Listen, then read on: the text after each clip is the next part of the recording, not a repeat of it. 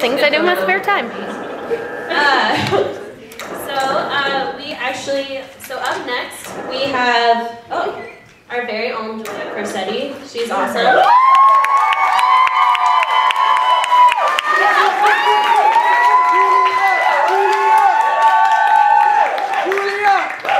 Hello, I'm Julia. I'm a quarter Italian, and I'm not super hairy, but my happy trail is noticeably different after I brush it. When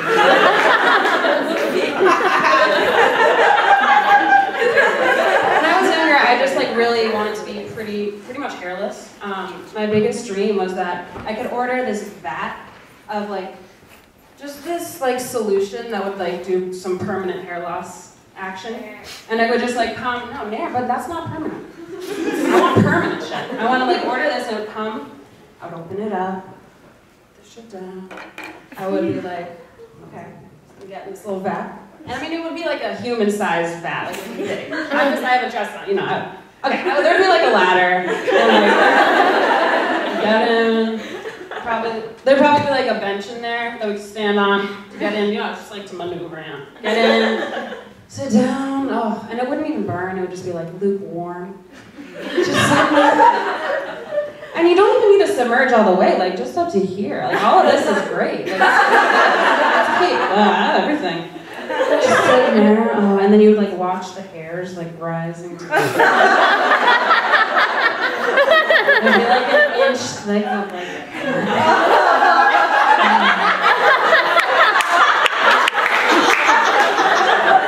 I just don't get why we can't be in more control of what our bodies do, I want to be able to say, no thanks, I don't need knuckle hairs. That's fine, let's not do that. We have this electrical chunk of meat in our heads, and it's just making all the decisions, and I'm oh, but I want to make the decisions of what's happening. But I mean, technically I am the electrical chunk of meat, so I don't know, I want to be able to say, okay, I'm about to eat 8 donuts right now, and I just want it to go straight through. Let's just go through. Let's have it go. We don't need to collect anything. We don't need to store anything. I mean, okay, if you find a nutrient in a sprinkle, then go ahead. Send it to the knuckle hairs. That's the priority. Let's grow those. But no, I'm we don't need to store the fat or anything. It's fine. I get 3 meals a day. I'm all set. And I get we have to store fat in case there's some huge emergency. But okay,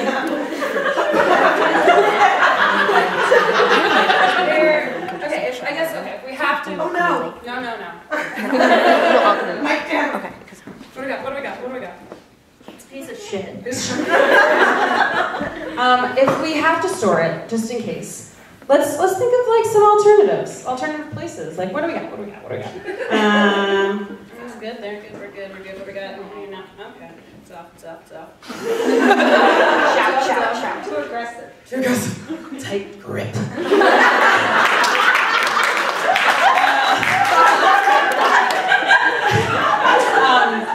We could just find another place. What do we got? Okay.